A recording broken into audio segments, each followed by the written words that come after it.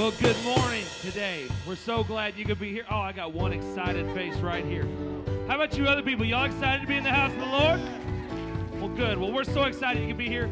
Welcome to Family Worship Center. We want to say welcome to Pastor Brandon and Delaney Woodward from Copper Point, our special guests today. You guys are going to be blessed by them. This guy is incredible at speaking, and she's just more incredible, right? Of course, he's shaking his head very fast. But you guys step across the aisle, find a face that you don't know, give him a handshake, high five. Let's meet some people today.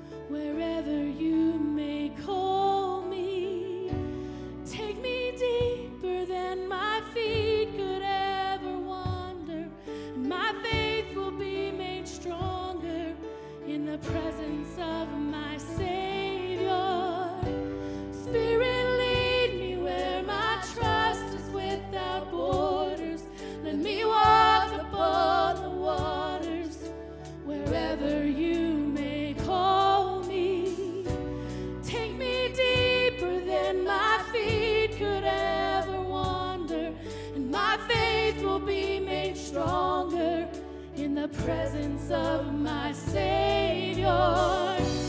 Spirit, lead me where my trust is without borders. Let me walk above the waters, wherever you may call me. Take me deeper than my feet could ever wander. My faith will be made stronger in the presence of my Savior. Spirit, lead me where my trust is without borders. Let me walk upon the waters, wherever you may call me. Take me deeper than my feet could ever wander, and my faith will be made stronger and stronger and stronger.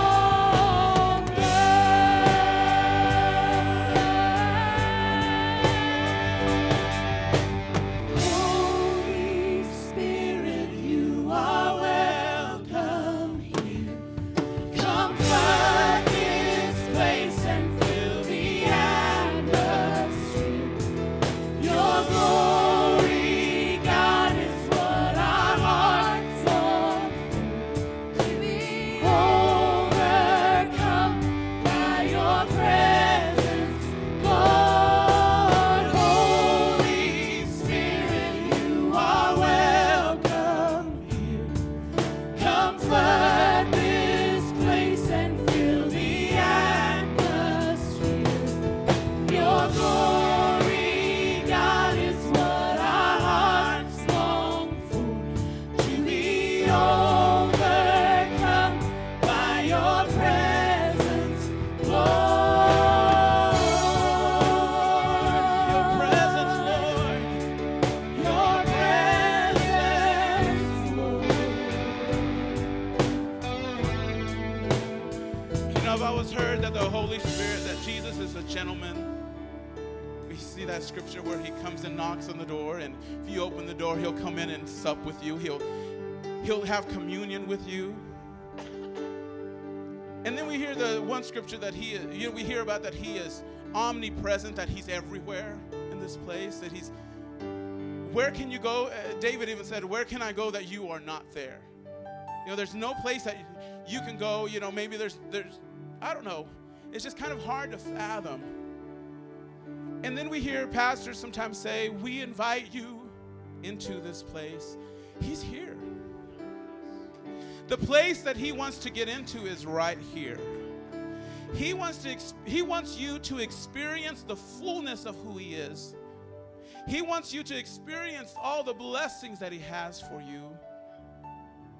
And it's kind of like, you know, being married, sometimes we get so much in a routine that, you know, I look at Trisha and I'm going, Trisha, it's starting to feel like we're just roommates. It's starting to, we just come home, get the kids ready, we do what we need to do for bed, we wake up, we go and do, we have almost our own agendas, yet it's still combined because we have kids. Right? You can be in the same place as the Holy Spirit, and he has so much in store for you today, but I've got this going on, and I can't really focus on what you want me to do, God, because I've got to be there at this time, because I've got this meeting, I've got this to do, I've got this phone call to make. I don't want to be a roommate with the Holy Spirit. I want him to inhabit me. I want him to come into my life and do the work that he needs to do, because you know what? That scripture that says, be holy for I am holy, that's a hard thing to do. So then there's just Jesus that came and died on the cross and bridged the gap, and then now I have holiness and righteousness in me. Not by my own measure, because if, like Paul said, it's like filthy rags. Any righteousness that I have, but he has come to do a great work in my life. So what I would tell you this morning, don't be the Holy Spirit's roommate. Don't be just God's roommate. Experience the blessings that he has for you. Experience him today. And you know what? If you realize today and that you're checking yourself right now and you're realizing, we're really just roommates right now. You tell him, Let me experience you today. Let me experience you. Sing this with me. Let us become more aware of your presence. Let us experience the glory of your goodness. Let us become more aware of your presence. Let us experience the glory of your goodness. Let us become more aware of your presence. Let us experience the glory of your goodness. Let's not be roommates. Experience it right now. Your presence. Let us experience the glory of your goodness. Let us become more aware of your presence. Let us experience the glory of your goodness. Yeah, now sing this part. Holy Spirit, you are welcome here. Come flood this place and fill the atmosphere. Your glory, God, is what our hearts long for, to be overcome by your presence, Lord. Is that your prayer this morning, God? Lord, we realize our need for you this morning. We realize the need of your Holy Spirit to direct our lives and let us walk in truth. Come in like a flood. Come and do the work that you need to do in our individual lives. Let us experience you this morning. Let us put away all agendas that interfere with our appointment with you this morning. Lord, that we could focus on you and realize that you love us and you are here to meet our needs. You're here to make us stronger. You're here to heal us. You're here to give us peace and joy.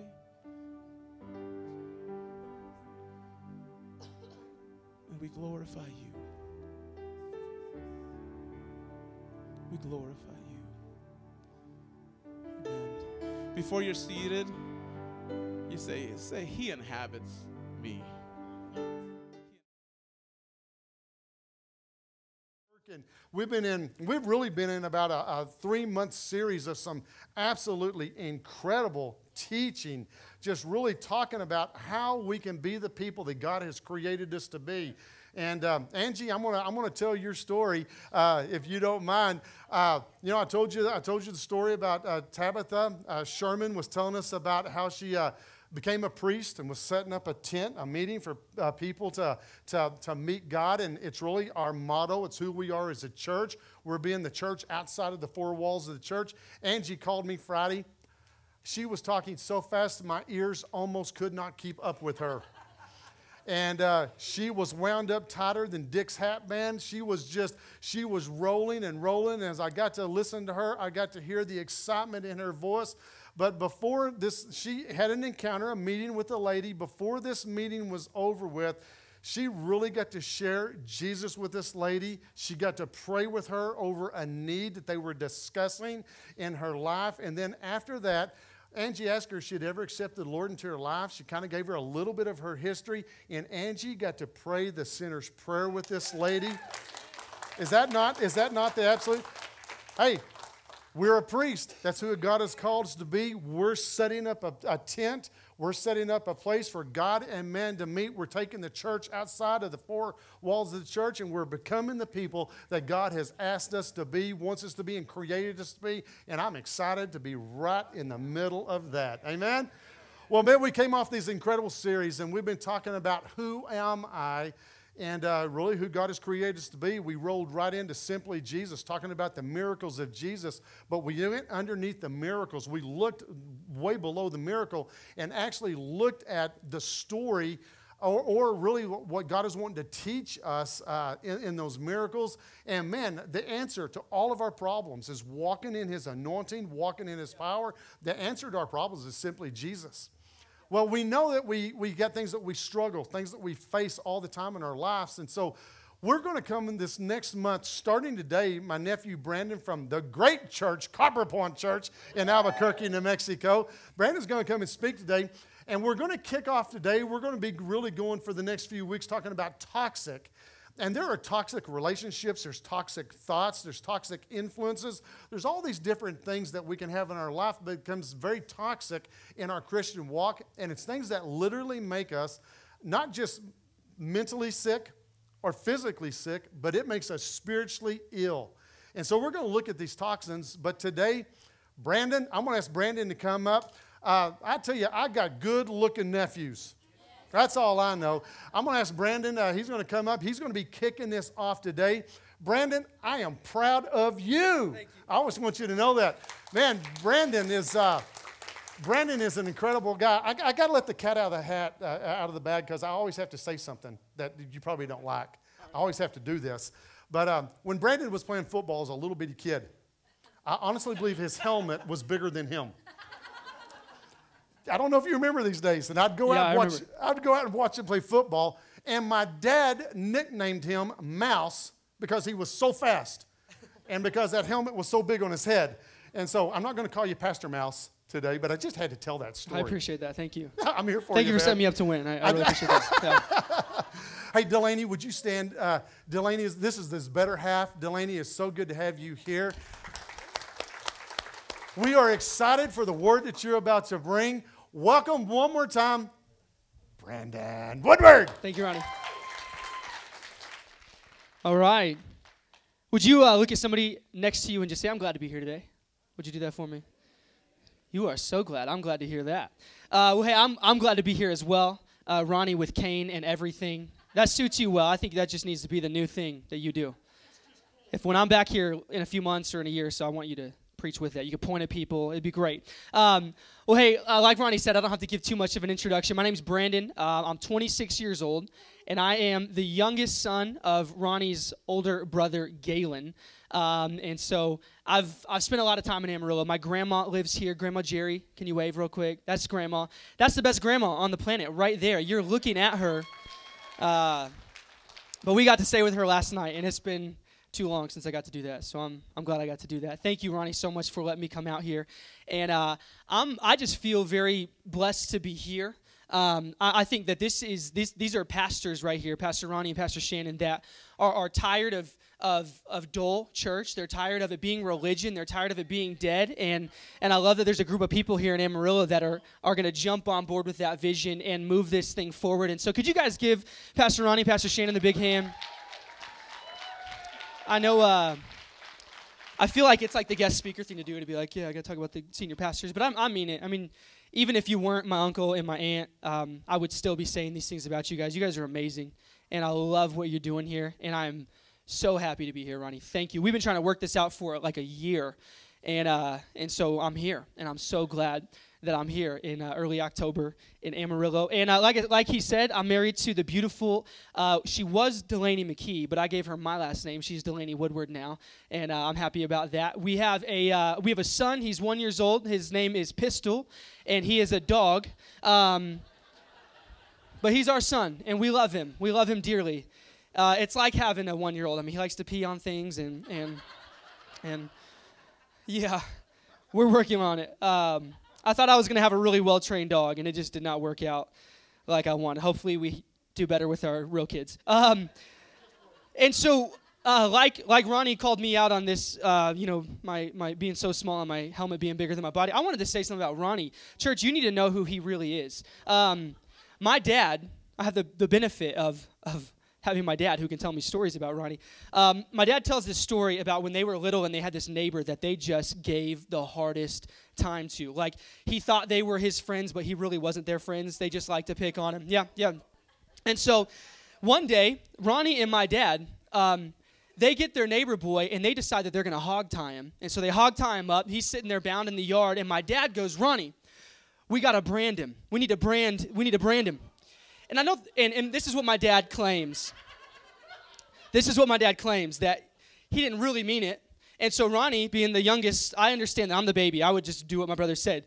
Runs inside, gets a butter knife, turns the stove on, heats that thing up, just gets it just red hot, runs outside, and my dad's like, you got the brand? And Ronnie just slaps it on his thigh, and my dad said it sizzled and smoked, and they branded their neighbor. He didn't come play with him anymore after that. And so this is your pastor. This is Pastor Ronnie Woodward. Yeah. Don't deny it. It's true. You can't lie in church, Ronnie. You can't lie in church. Yeah, you're welcome. If you hadn't called me out, I wouldn't have called you out. Well, on that note, let's pray real quick, and let's just pray that God would speak to us today. I know that if we want to leave change, we want to leave better. That's up to us as individuals. God's here, and He's ready to speak to you. He's ready to cause you to leave here more in love with who He is. That's the whole point. You're here to learn, but you're here to learn more about Jesus so that you can love Him more. And so let's just pray that we would be receptive. God, we love you.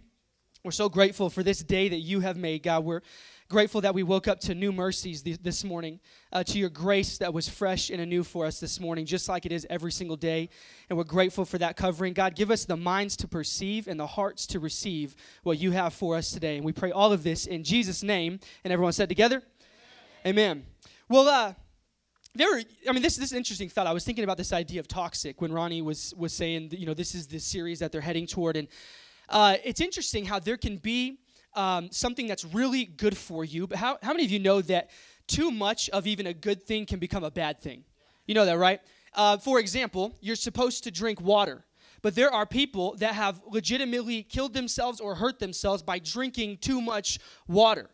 Even this morning, my heel was hurting randomly, and so I asked Grandma for some Advil, and I took some, and as I'm taking them, I'm thinking, this is a good thing, it's going to help me, but even too much Advil could really hurt me. It could even kill me. And so with this idea of toxic, I wanted to kind of start it by saying that there are things in this world, there are even things in the Bible that are God-given and God-approved, but too much of a good thing can sometimes become a bad thing, and it can become toxic in your life. Just like too much of a certain type of medicine is meant to help you, too much can become toxic for your body. And here's what I want to talk about today. It's this idea of happiness. Can everybody, with a big smile on your face, can you just say happiness? Happiness, thank you. You guys smile beautifully. And so, happiness, and I wanted to talk about this because I think happiness it's a biblical thing. And I'll tell you like this. In the New Testament, 49 different occasions, the word blessed is used. Blessed or blessed, depending on like how you like to read the Bible. Blessed or blessed. And that word, it means blessed, but the other definition with it that's paired right next to it means happy. It's like when you read through the Beatitudes, you can read it as happy are the meek, happy are the pure in heart. And so blessed means happy. You see that on 49 different occasions just in the New Testament. And so this idea of blessed, and happiness is actually a biblical principle. However, I feel like it's becoming relatively toxic based on, I think, a societal pressure. Are you hearing a lot of people here in 2015 that tell you these kinds of things? Just do what makes you happy. Man, do whatever makes you happy. And so we've taken something that God has given us, this emotion of happiness, when we feel elated. That's a great thing. It's good to feel happy. It's good to be happy, but we've allowed a societal interpretation of happiness to seep into the church, and now it's even entered into many of our theologies, where we have now gained this theology of happiness. And so we've taken a good thing and we've turned it into a bad thing, where no longer is it, I'm going to pursue Jesus, and through a pursuit of Him, I don't even have to pursue happiness because I'm going to have Jesus. It's turned into, I'm going to pursue happiness, and I'm going to look at a God who I expect to bring me happiness. This is what I want from God. God, bring me joy, bring me things, bring me happiness, everything that I need to be happy. So we've let it get into our theology. And so what I want to do, I've got, these are not my main points. We got 3 very quick things about this theology of happiness. I just want to define it for you so you can identify if maybe it's in your life or maybe you, more likely, maybe the person sitting next to you, maybe it's them. Okay, so the theology of happiness, the first thing is it kind of goes like this. What makes me happy must be right. What makes me unhappy must be wrong. How many of you know that's not true? There's a lot of things I could go leave here right now and do that would make me happy that are very wrong and very opposed to the Word of God. So that's not very true, but if we buy into this, this is how we begin to think, and it's very detrimental. Number 2 is discomfort, delay, suffering, and inconvenience can't possibly be God's will. How many know suffering is sometimes a part of God's will? Delay. I mean, I'm 26 years old, and I grew up in this iPad, iPhone generation of we don't even know what delay is. Guys, we can order our Starbucks before we even get there now.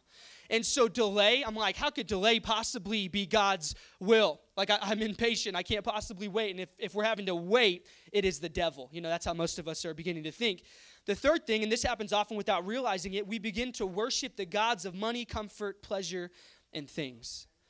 The theology of happiness, is it you? Do you know somebody like this? Are you seeing this creep into our culture? Already has it. It hasn't crept into our culture. Our culture is inundated with this. But the sad reality is it's creeping its way into the church. Pastors are beginning to preach this theology. People are beginning to buy into this theology, and God is becoming these kinds of things. And the problem, there's obvious problems with it. Here's a couple real quick. A couple problems with this theology is it makes us think, number one, that God is there to serve us. That's a dangerous place to get to. What we've done at that point is we've taken the creator of the universe, God Almighty, and we've reduced him down to a vending machine. We say, all right, you know, if I take something from a vending machine, I put $1 in, I just came into contract with that vending machine, and it better pay up. Okay, I want my soda, and not only do I just get it'd be cool enough if you put $1 in and soda just came raining out of that thing, but I get to pick what I want. So I put it in, that thing better pay up because that was the contract. And we think sometimes that's how God works. God, I gave in the offering. God, I did my Christian thing. God, I came to church. Now give me what I want. God does not exist to serve us. We exist to serve God and to further his purpose and his kingdom all across this country, especially right here in Amarillo, Texas. This church has a purpose. This church has a mission. But if you think God is here to serve you, this church will never achieve that mission. We've got to humbly accept that we are just a piece in God's massive puzzle. We are just a part of his plan of redemption. And the second thing, the second problem, this one's huge. Look at this. If God's main priority for us is to be happy, then what happens when we're not? What happens when we're not? And it begins to take people down a pretty dangerous path of thinking, okay, if I'm a Christian and I'm supposed to be happy and everything's supposed to work out really well, what happens when I'm not happy? You know what it means? It means that God failed. Or it means that maybe God doesn't love me as much as the Bible says that he loves me. Maybe God's not watching like the Bible says that he's watching. Or it could even take you down a path of maybe God isn't even real. Because I tried that thing, and I wasn't happier as a result. And so do you see where this theology becomes dangerous? Where it's about things, it's about us doing what we want, getting what we want, being whoever we want. And so does God want us to be like miserable, mopey Christians? No. I know some of them. I don't really hang out with them. And so God, he wants us to be happy. He does. Like I said, 49 times in the New Testament, you see this idea of blessed are those, happy are those. And so it is a God-given thing. It is a God-given emotion that we have twisted into something that is wrong. It's become too much of a good thing, and it's become toxic in many of our lives. I kind of want to illustrate this point like this. As God as our parent, God as our father.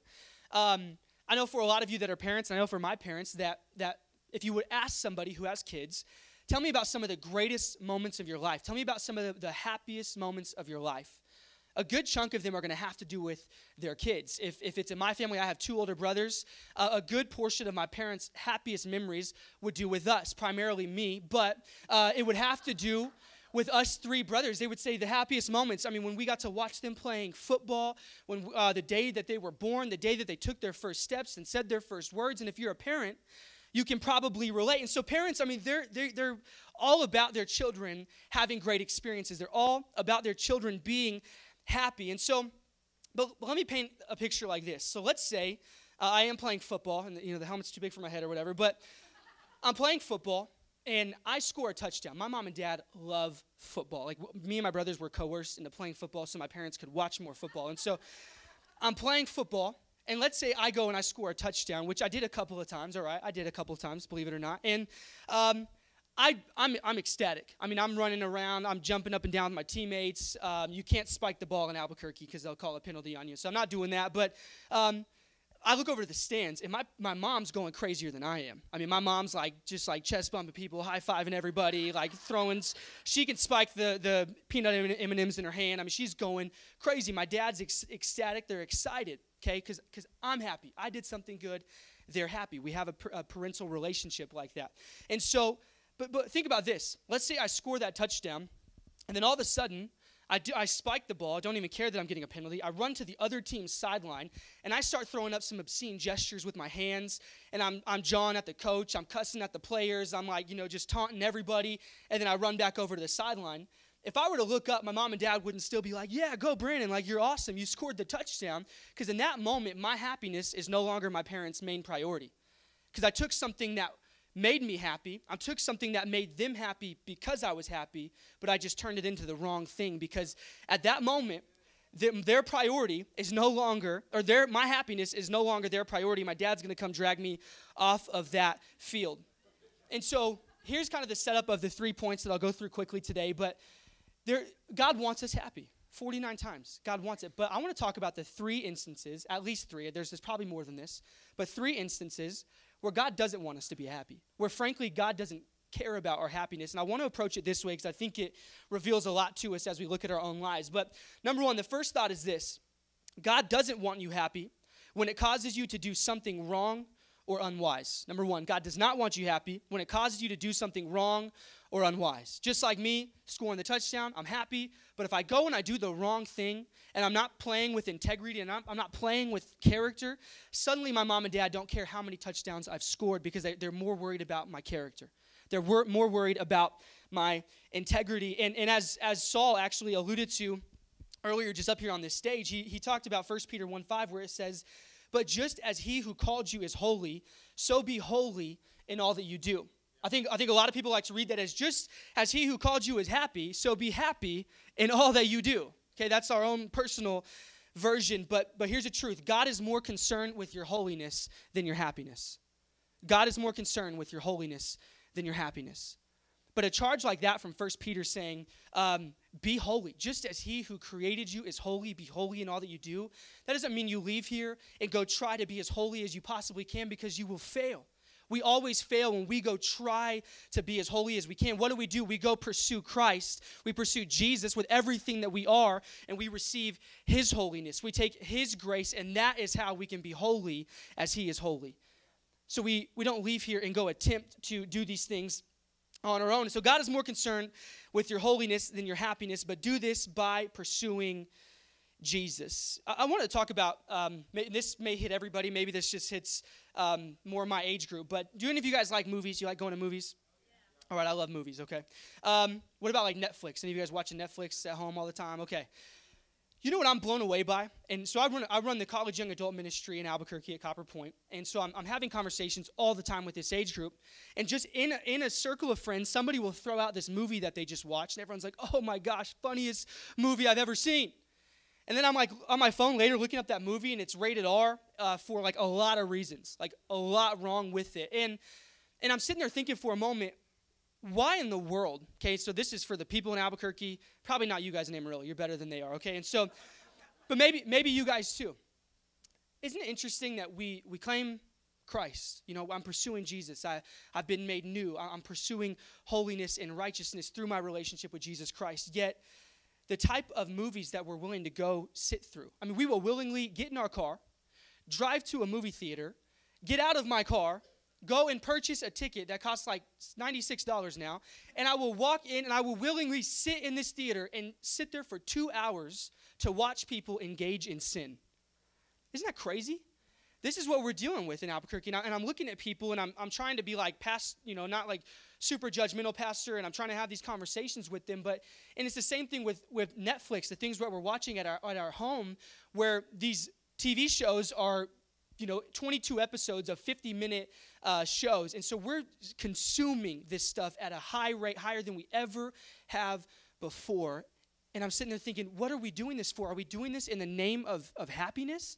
Because some of those comedies are funny, but they are filthy. So yes, it makes you happy for those 2 hours. Maybe it makes you happy as you engage in conversation with your friends after the fact.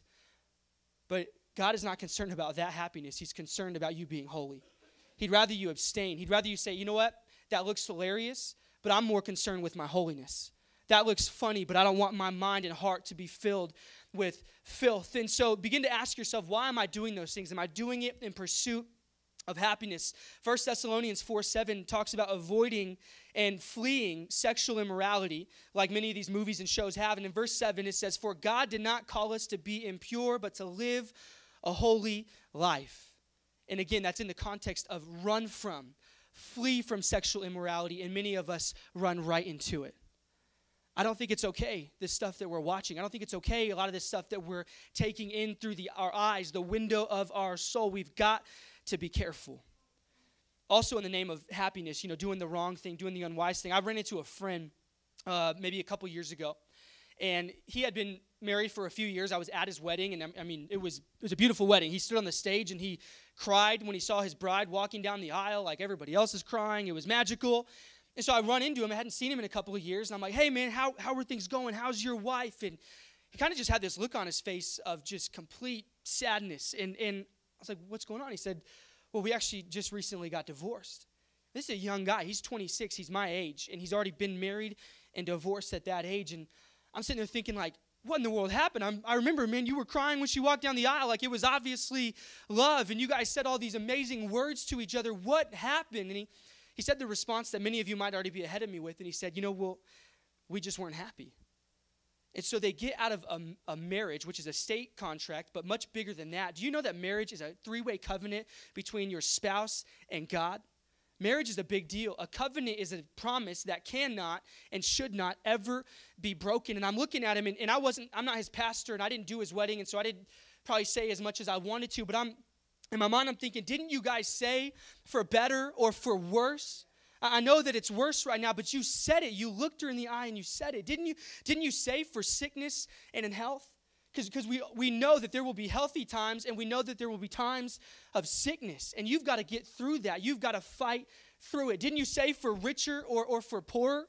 And the poorer typically comes when kids enter onto the scene, right? But didn't we say all of these things and in that moment, I want you to catch this. All of this promise, this knowing that this is a covenant between his wife and God, all of that was trumped by the fact that he wasn't happy. Isn't that crazy? And that's what so many of us are doing. But you know what the craziest part was? He was more unhappy after he got out of that marriage than he was in it. The guy got miserable. He hit rock bottom. And just now, 2 years later, is he finally kind of climbing out of it.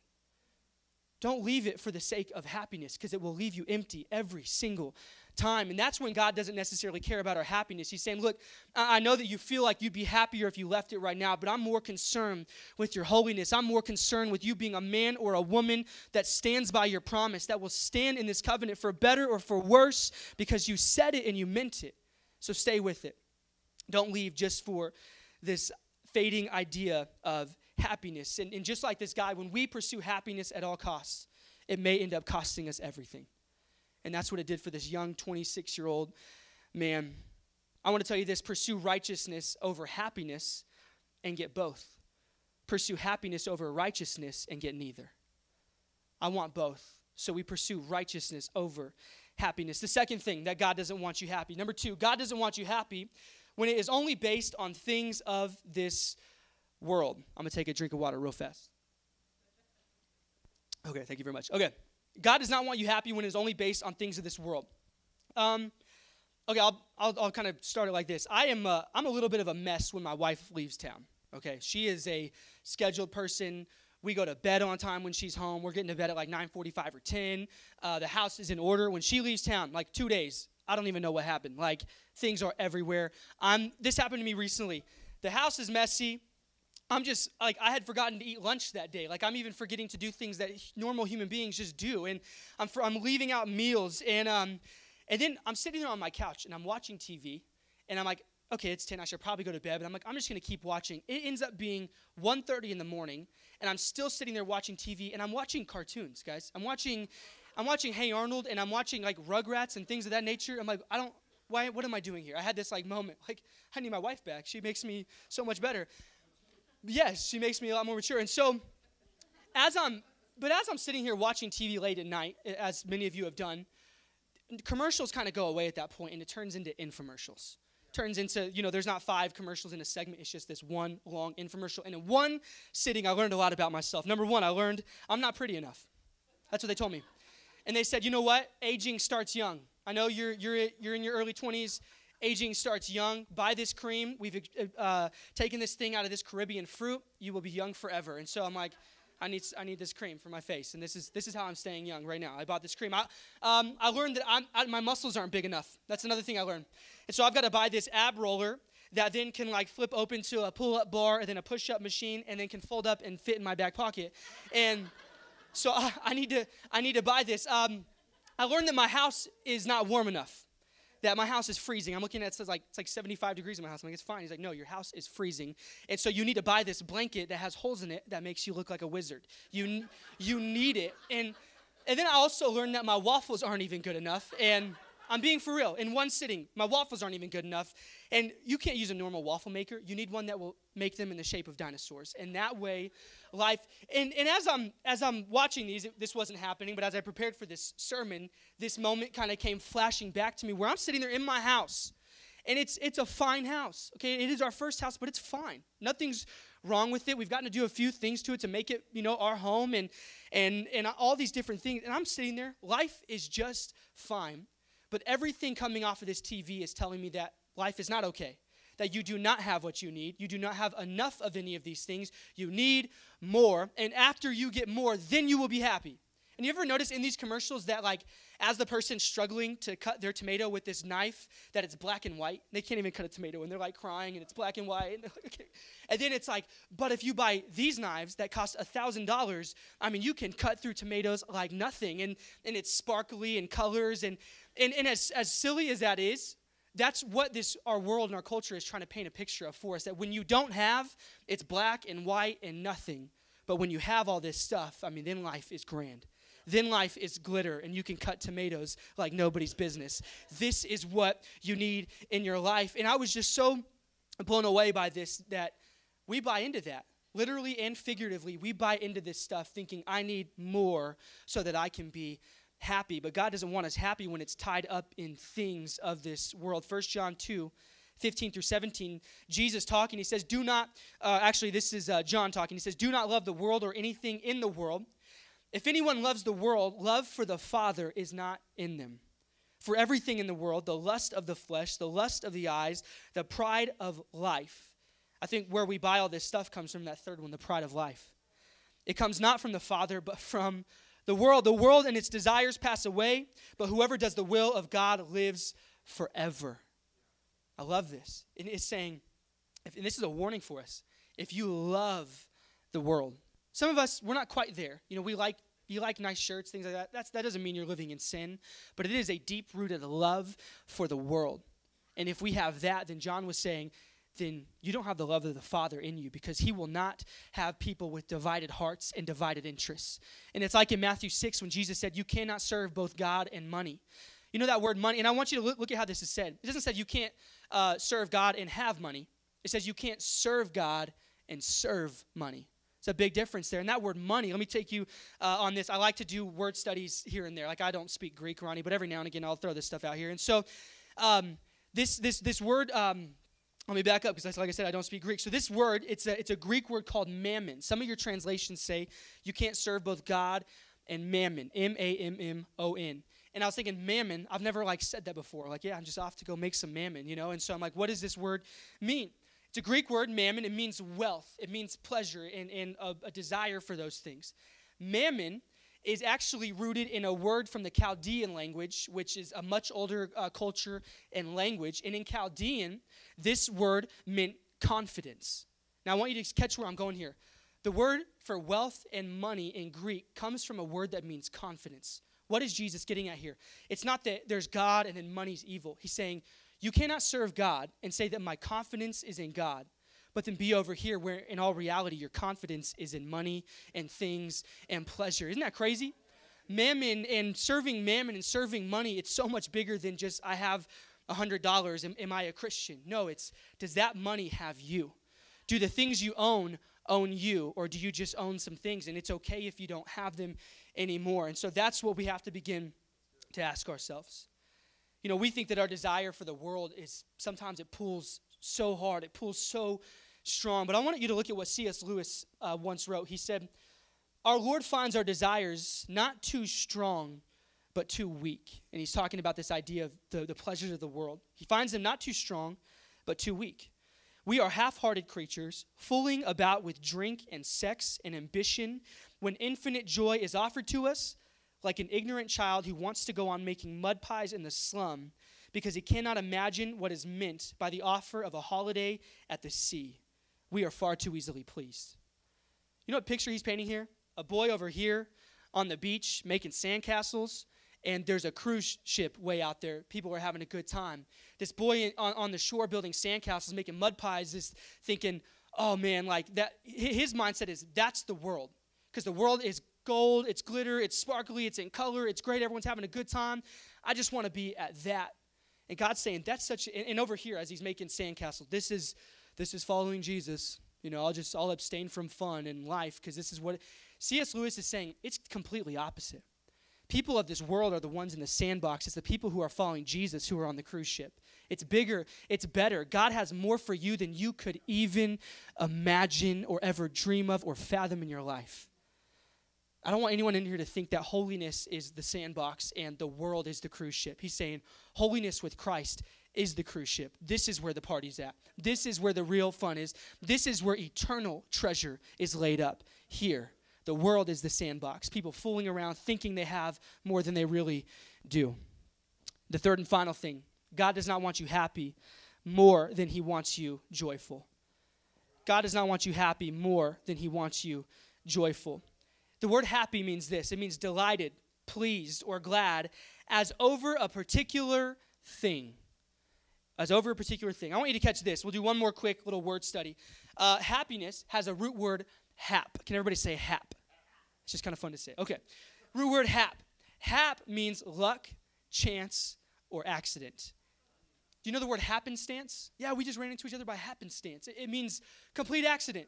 We didn't mean to do it. Happenstance and happy have the same root word of luck and chance, and I didn't mean for this to happen. You know what that means? You don't control your happiness. But the Bible says over and over again that you do control your joy. So joy is ultimately a greater, more enduring thing than happiness. Does that mean happiness is bad? No. Some of us are going to just be very happy today at some point, but your happiness should be rooted in joy. It should not be happiness that stands on its own. Here's why. Because happiness can be taken from you in a second. Think about it right now. Maybe you're here right now, and maybe you're happy. And we were walking out together, and we're both happy. Then we go out to your car, and while you were sitting in here happy, somebody bashed in all of your windows and took everything of value out of your car. Happiness gone. Suddenly, we're not happy anymore.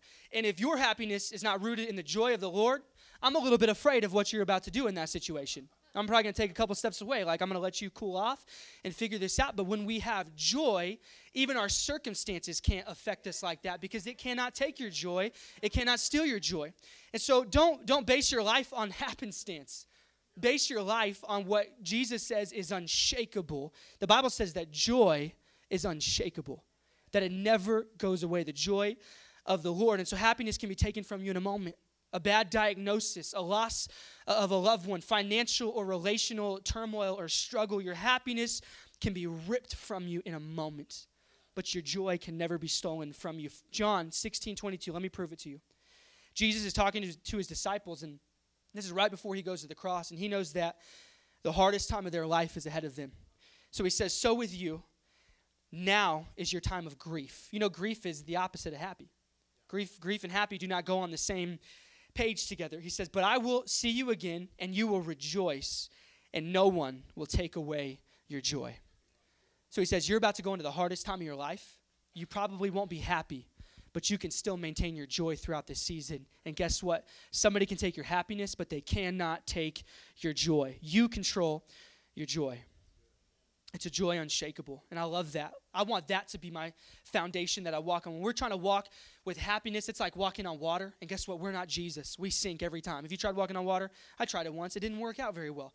And so walk on solid ground. Joy is the solid ground of our life, that when everything feels like it's shaking, when everything is rattling, when everything is crumbling around you, you say, you know what, I still have this rock of Jesus Christ that I am standing on. That is my joy. That is where it is found, and no one can take it from me. You know what that means by no one? It means that no person, and it also means that Satan himself cannot take your joy.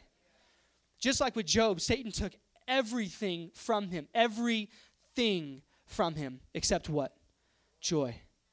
Job doesn't seem joyful throughout the whole thing, but he comes back to God, which shows me that joy was in there somewhere.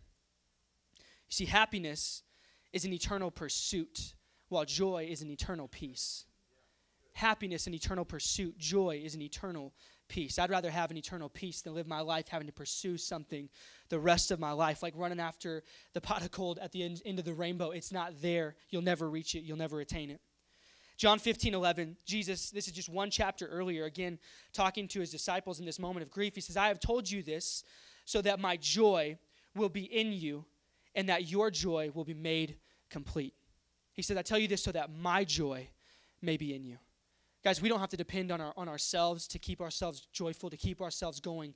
We go after Jesus. He puts his joy in us, and we are made complete by him and that joy that he gives us. At that point, it's not about happy. It's about joy, which can never be shaken, can never be taken. You see, I love this. Joy is not based on what is happening around you, but what is already happening within you. What's happening within you this morning as we begin to wrap up and close? What's happening within you? Because this passage says that Jesus, he wants his joy within you. You know, the Bible talks a lot of this idea that Jesus, he stands at the door of our heart and he knocks. We want to invite Christ into our lives. And you might be in here thinking, well, Brandon, I don't have that kind of joy. Well, maybe it's because, let's go back to the starting point. Do you have Jesus yet? Because when you have Jesus, he says, I want to fill you with my joy. And when I've filled you, with my spirit has filled you, and I've filled you with my joy, you will be made complete. You will not lack for anything. You will not want for anything. And so, can I get every head bowed, every eye closed? I just want to ask a couple of questions. And maybe you're in here and that's you and you're saying, Brandon, I don't have this joy, but I know that I don't have it because I don't have Jesus. I know there's others of you in here that you don't have it right now just because maybe you've lost focus a little bit. But let me talk to this first group real quick. This is every head bowed, every eye closed. But maybe you're in here and you're saying, Brandon, I don't have joy because I don't have Jesus. So I want to go back to square one. Say, Jesus, I need you. I want you to make me complete. I want you to take away any sin that I have, any shame that I have, any guilt that I have. The Bible says that there is no more shame. There is no more condemnation for those that are in Christ Jesus. I want you to be rid of your shame. And I want you to step into a life of joy and the promise of eternity with Jesus. And so with every head bowed, every eye closed, is there anybody in here that would, just for a moment, would like to lift a hand and say, Brandon, that's me. I want to know Jesus. I don't have him right now, and so I want to know Jesus as my Lord and Savior. I want that joy. Is that anybody in here? Amen. Thank you, guys. Amen. Okay, let me ask another question. And this is for maybe the majority of people in here. Maybe you're here and you're saying, Brandon, I've had the wrong focus, and I have let a cultural principle seep its way into my theology, and it's become toxic because I'm chasing happiness. I'm chasing relationships that are not God-centered because I want to be happy. I'm chasing money and things, and I'm serving money and things, and my confidence is in those because I think they're going to make me happy. And if that's you in here, and again, every head bowed, every eye closed, and you're saying, I want to, this is me today. You were talking to me. I need to make a change today. Would you be willing to raise a hand? Is that anybody in here? Amen. Thank you. Anybody else? That was for you. Thank you. Well, I want to pray for both groups. And then we'll wrap up today. Remember, joy that comes from Jesus is unshakable. It cannot be taken from you. It cannot go away. Chase Jesus, pursue Jesus, and let your joy and happiness be found in that. God, we love you. Father, we're so grateful that we get to sit in here today and worship you freely. God, we're grateful for our freedom. I ask that we would never take that for granted.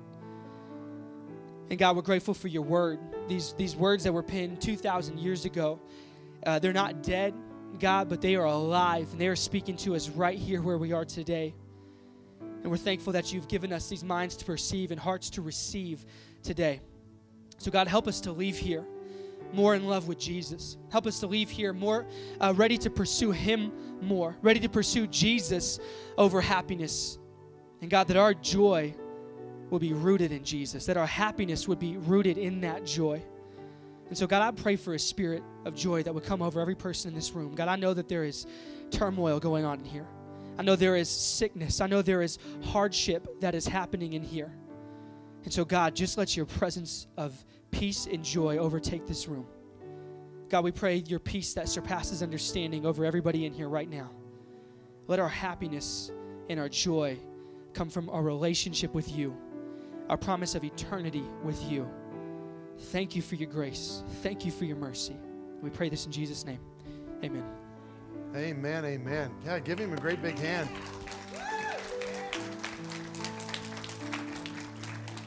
God is incredible, isn't he? And I'm going to tell you, that was an incredible word. I knew the Holy Spirit would speak to you for just the right thing. I think that is the most awesome kickoff for this series that we're going to be doing. I'm trusting God for some miracles. Amen. I'm trusting God for something absolutely incredible. And when he spoke in this, it hit me square in the face today that I think a lot of times I'm just, man, people do things and I don't get happy. I'm that person that you want to step away from. Get a couple steps back. It's the joy of the Lord is my strength. And I'm ready for the glory of God to just, man, shine in me and do something incredible. Brendan and Delaney. Delaney, what is your title one more time at what you do for work? Deputy Chief of Staff for the Mayor of Albuquerque. Literally, he's the mayor. She runs the show. That's exactly how that is. That's exactly how it is. But she's got an incredible job that she does. So very proud that you're in our family. Brandon, now this group that Brandon and Delaney are pastoring, they just moved into the main auditorium. They outgrew their room. They're running, what'd you have Wednesday? 500? Had 500 college students show up. And that's normal. That's a normal thing. They've got an incredible thing that they're doing.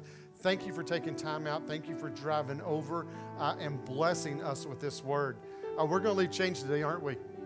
Hey, right now I'm going to give you an opportunity. We want to bless them, and I'm going to ask our ushers to come, and we want to bless them and send them out with an offering to help with their expenses, driving in and speaking.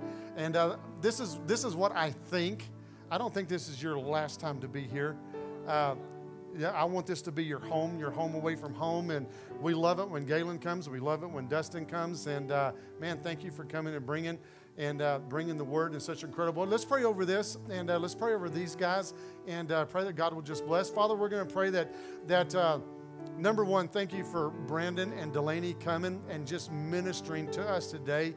Thank you for the love that we feel in the message that they spoke today. Thank you for your anointing that was upon this word that, man, I don't have to pursue this joy, this thing that goes away, that I can pursue this, or this happiness that goes away, but I can pursue this joy that is just everlasting in my life. So, Father, we thank you for that. I'm going to pray today that we can bless them in an incredible way. Pray that you'll just bless each gift and giver, and we're going to give you all the praise and the glory. Amen. Amen. Okay, I got to do one last thing. I need you to come up here real quick. Y'all go ahead and take up the offering. I need somebody with a good cell phone. Tana, somebody with a good cell phone. I need somebody, come here. Yeah, just take a picture. I need some selfies. I don't have my phone with me. So I got to get a selfie. Selfie. No, not a selfie. You're going to selfie me. That's just a regular picture. Yeah, you're going to selfie me. You're showing your age. Yeah. Okay, don't go away. I need a picture. I don't need a selfie. Selfie's me doing this. Yes. That's our photographer. Oh, I'm not done. I want Delaney up here. And then I want Shannon on the other. No, all of us. Yeah, I want Shannon on the other side. You got to quit playing the piano for a second, babe. You got to quit playing the piano. Got to get another picture because I don't get this very often. So need you right here. All right. Isn't this a good looking? Is this not good looking? Sorry, I'm proud of my family. Where are you at, babe? Okay, there we go. Right there. This is Where are you great. looking? Where are we looking? I don't care where we're looking. We're just looking. Look somewhere. Amen. So Tori's taking one more. She turned the camera the other way. One more. Hey, I'm proud of my family. I'm proud of my family. What an incredible legacy that Mom and Dad handed down. And, man, I'm just so proud of you guys. Hey, we're going to...